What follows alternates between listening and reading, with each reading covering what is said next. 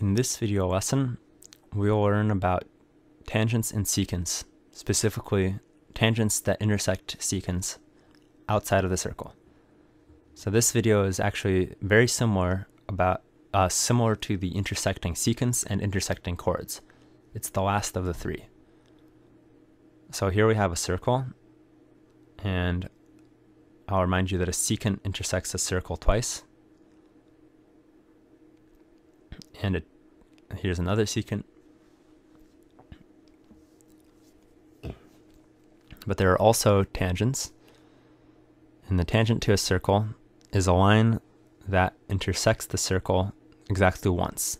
So it just skims by, touching it once. This is a tangent. So what we're going to learn is a very interesting fact about what happens when a tangent line intersects a secant line.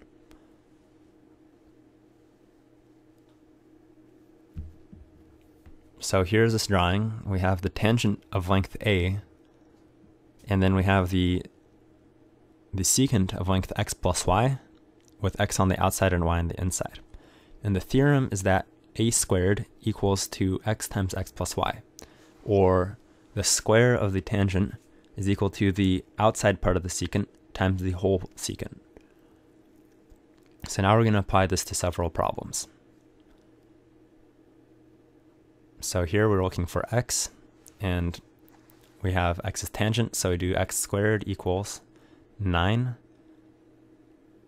times, and then the length of the whole secant is 9 plus 3.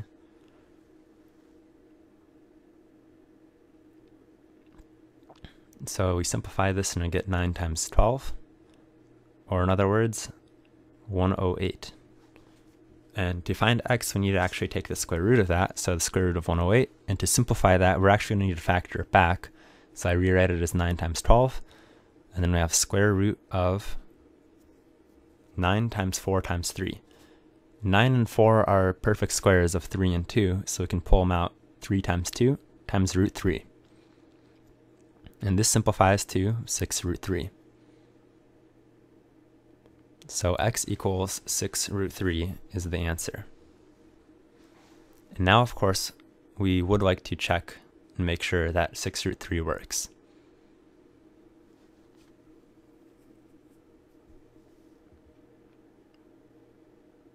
So we're just going to do that. We replace x with 6 root 3. We plug it in. 6 root 3 squared equals 9 times, and then the whole length of the segment is 9 plus 3, which will be 12. So we square this, that's 36 times 3 equals 9 times 12, and we get 108 equals 108, which is true. So x equals 6 root 3 is correct. So we're ready for the next problem. Alright, find x. So we do the same thing as before. We just apply the theorem. We get 12 squared times equals 6 times 6 plus x. Now I just solve. 144 equals 6 times 6 is 36, and then we have 6x. And we just got to solve for x from here. So we start by subtracting by 36 on both sides. And that simplifies down to 108 equals 6x.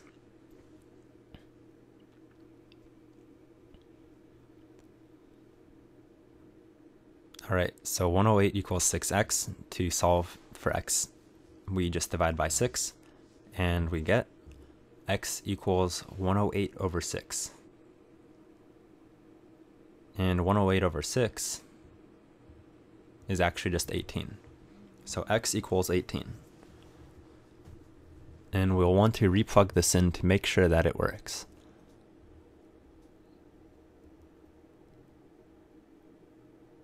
So if we assume that x equals 18, then we have 12 squared equals 6 times 6 plus 18. 12 squared is 144. And then we get 6 times 24. But 6 times 24 You can use a calculator or write it out by hand. 6 times 24 is equal to 144, and that's correct.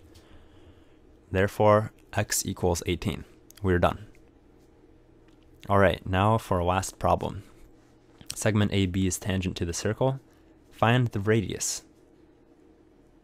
So BC is a diameter, and the radius is from OB or from O to B or from O to C. So the first thing we're going to do is we're actually going to solve for the entirety of BC and then worry about the radius later. So x is the diameter, but we'll get to that later. We just label BC as x and AB is tangent, so that's why this is labeled as 90 degrees. It's in a different video lesson, but I explained that the tangent line is perpendicular to the radius. So here it's just given in the problem, but it's actually just a true fact. So let me reiterate. The tangent is perpendicular to the radius. For that, we'll look at the video lesson about properties of tangents. And secondly, we're going to use the Pythagorean theorem. So let's say segment AB is equal to y. So then we have x squared plus y squared is equal to, and the hypotenuse is 5 plus 4. So it's 5 plus 4 squared, which is 9 squared, which is 81.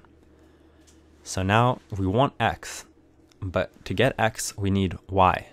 So now we need to calculate y somehow.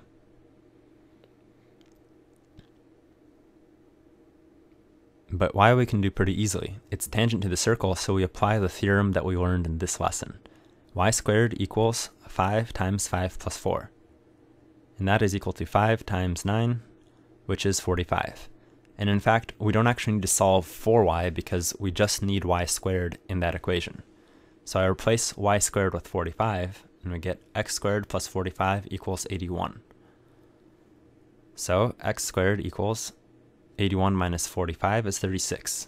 We take the square root, and x equals 6. But we're not quite done. Remember, x was the entirety of BC. It's the diameter. What we want is OB or OC, or in other words, half of x. So the radius is half of that. We divide 6 by 2 and we get 3. So the radius of the circle is 3. And that concludes the problem. Well, thank you for watching this video lesson. I hope it helped.